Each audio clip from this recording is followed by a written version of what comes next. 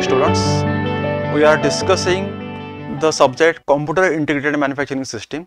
In first lesson we have discussed the scope of the CIM and its types. Then in today's lecture we are going to discuss the concept automation. Now what is automation? Automation is a technology concerned with the application of mechanical, electronic and computer based system to operate and control the production. So whatever is going on for the manufacturing of that particular product, if we are taking help of the mechanical and electronic and computer based system for the manufacturing of that particular product, that concept is known as the automation. Now what it includes? This automation includes, first one is the automatic machine tools to process that parts. So what are the different machine tools we are going to use for processing of that particular component, that comes under this automation. Next, automatic assembly machines. So after processing of that particular individual parts, if we want to assemble that all the different parts for the final product, we can take the help of the automatic assembly machines. Next is industrial robots. So robot plays crucial role in the manufacturing of any product and in automation. So robots can be used for the manufacturing, for pick and place operations, as well as for assembly, final products assembly. So there are various applications of the robots. Next is a automatic material handling and storage systems. So we are using the help of automatic material handling as well as the storage system, that it is also known as the ASRS. Next is automatic inspection system for quality control. So inspection, there is ongoing inspection and at the end of the manufacturing there are two types of inspection. So we can take help of robots or the automation for the inspection purpose. Then feedback control and computer process control, and last is a computer system for planning, data collection and decision making to support manufacturing activities. So what is the different data which is generated at the time of manufacturing? It is collected automatically, and depending upon that data a decision is taken or the corrective action is taken that will support the manufacturing activities.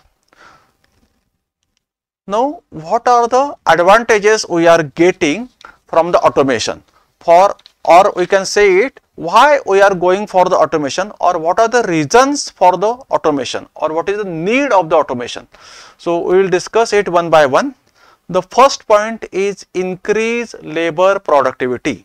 So this is the main criteria or the main advantage we are getting from the automation. Now the automating the manufacturing operations will increases production rate and labor productivity. So whenever we are going for the automation, it will increase the production rate as well as the labor productivity. This means the greater output per hour of that particular labor input. So labor input is fixed, but we are getting the greater output. Next point is reduce labor cost.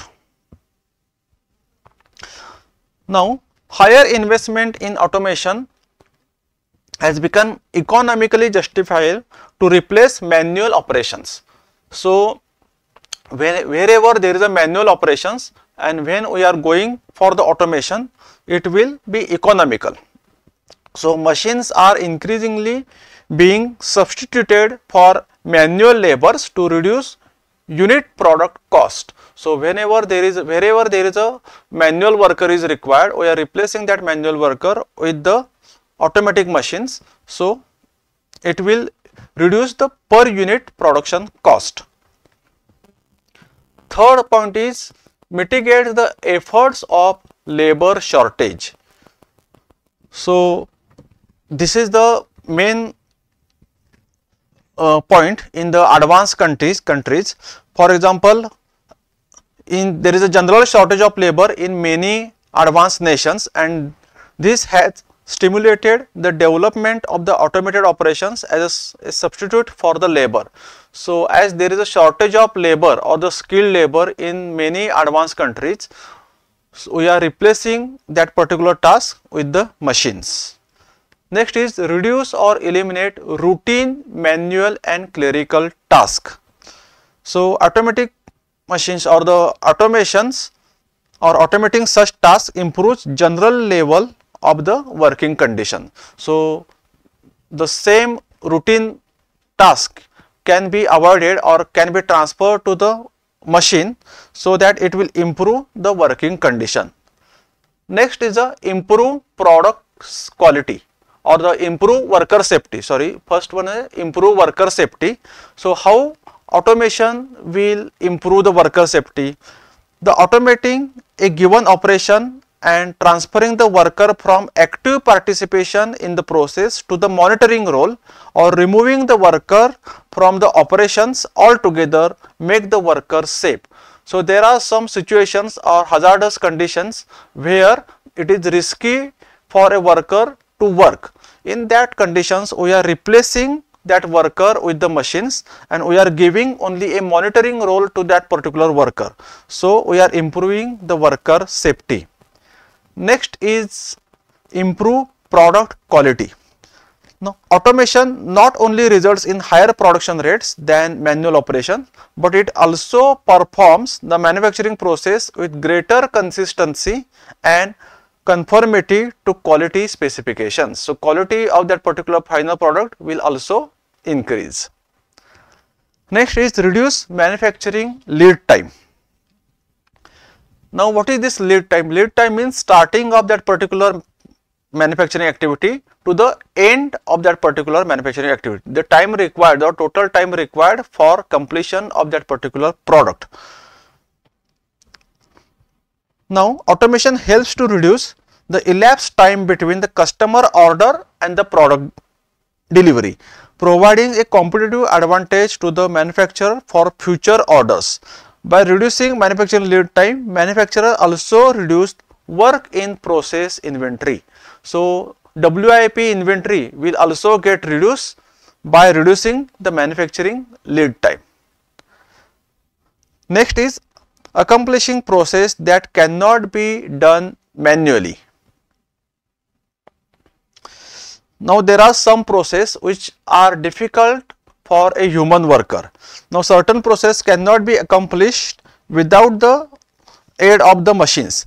These processes requires precision, miniaturization or complexity of the geometry that cannot be achieved manually. For example, certain integrated circuits, IC fabrication operations, rapid prototyping processes based on the CAD model and the machining of the complex mathematically defined surfaces using computer numerical control. So, this process can only be realized or manufactured by computer control system. And the last advantage is avoid high cost of not automating. High cost of not automating means if we are not going for the automation, you have to pay high. Now, what is this high cost of not automating? So, there is a significant competitive advantage gained in automating a manufacturing plant. The benefits of automation often show up in unexpected and intangible ways, such as improved quality. So, we are getting advantage in terms of the improved quality, higher sales, better labor relations and better company image. Company that do not automate are likely to find themselves at competitive disadvantage with their customers and their employees and with the general public. So, if we are not going to automate in time, it will affect you in future. So, it is the advantageous to go for the automation in time. So, these are the different advantages we are getting from the automation. In next lecture, we will discuss different types of the automation. Thank you.